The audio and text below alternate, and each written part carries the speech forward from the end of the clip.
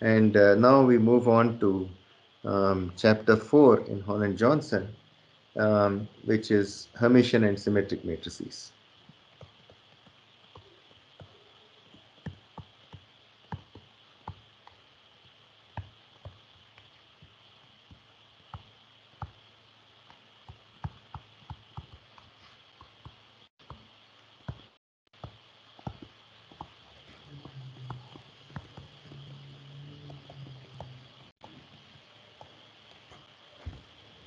Okay, so Hermitian and symmetric matrices are special matrices which are, I'm distinguishing them only in terms of complex versus real. A Hermitian matrix is one where A conjugate transpose equals A, and a symmetric matrix is a real valued matrix where A is equal to A transpose.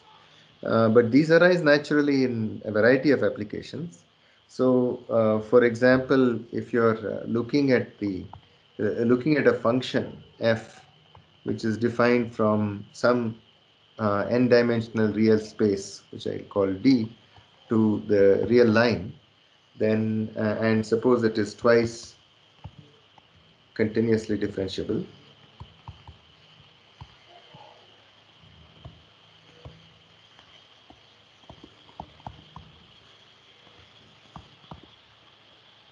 we define the Hessian matrix for this f as a matrix H of x, which is an n cross n matrix whose entries are Hij of x, and each Hij is the second partial derivative of this f with respect to xi and xj. So this is a function of n variables. You take the second partial derivative with respect to xi and xj, and this is a matrix that will be in R to the n cross n. Okay, and a key property of this is very important in optimization, and especially in optimization, differential equations, and so on. But a key property of this partial derivatives is that dou squared f over dou xi dou xj is equal to dou squared f over dou xj dou xi. This is a fundamental property of these partial derivatives for every I j equal to 1, 2, up to n. And as a consequence, H is equal to H transpose,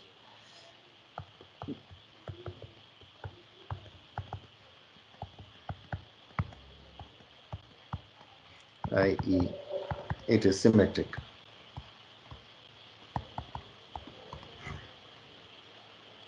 Similarly, if we look at what is known as the quadratic form,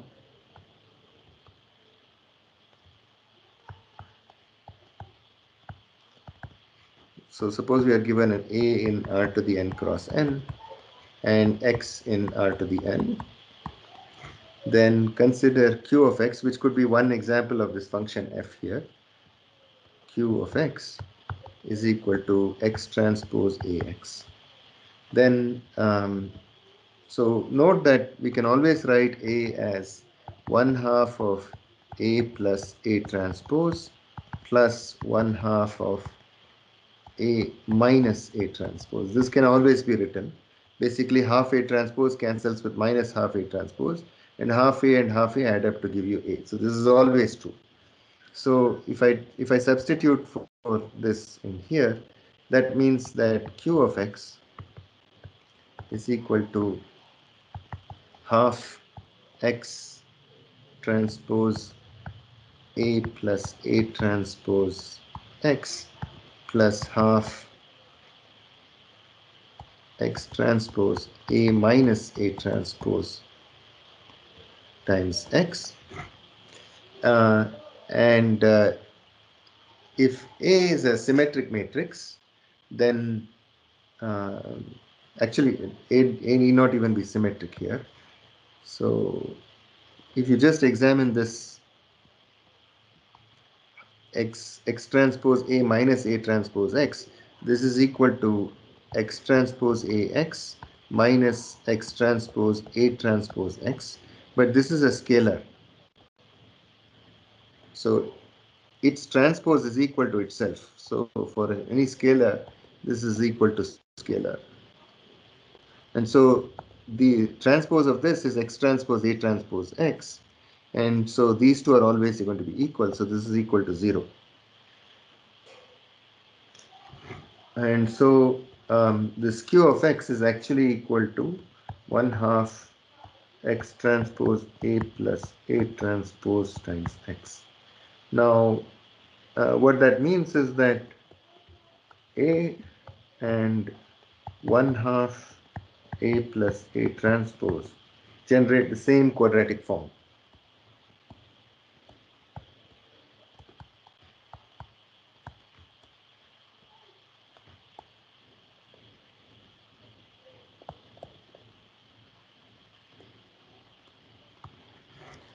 Okay, so basically that means this is a very crucial point actually. So that means that if you're interested in studying quadratic forms, it is sufficient to study quadratic forms generated by symmetric matrices.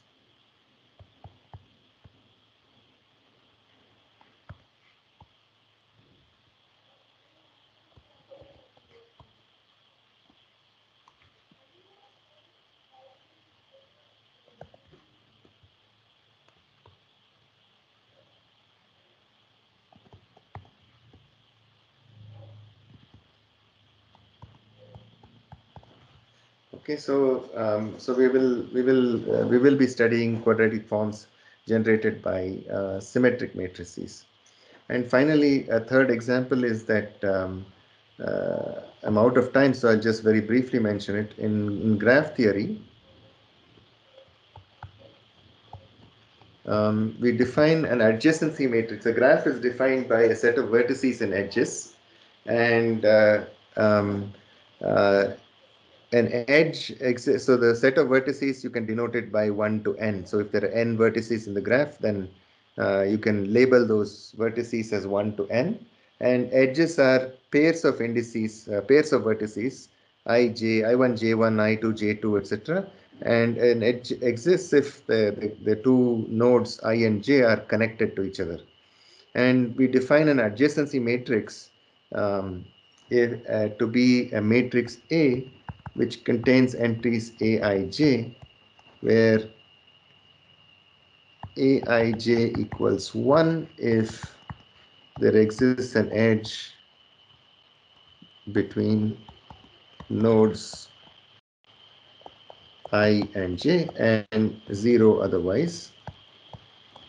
And if the graph is undirected,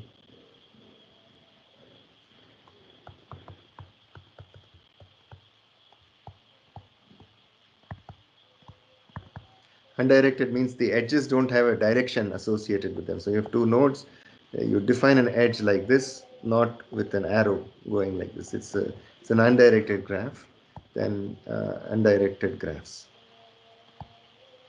So these are three examples where symmetric matrices arise. And so with this background, we will actually start in the next class studying about Hermitian and symmetric matrices. They have lots of very intricate, very beautiful properties, and so we'll cover them.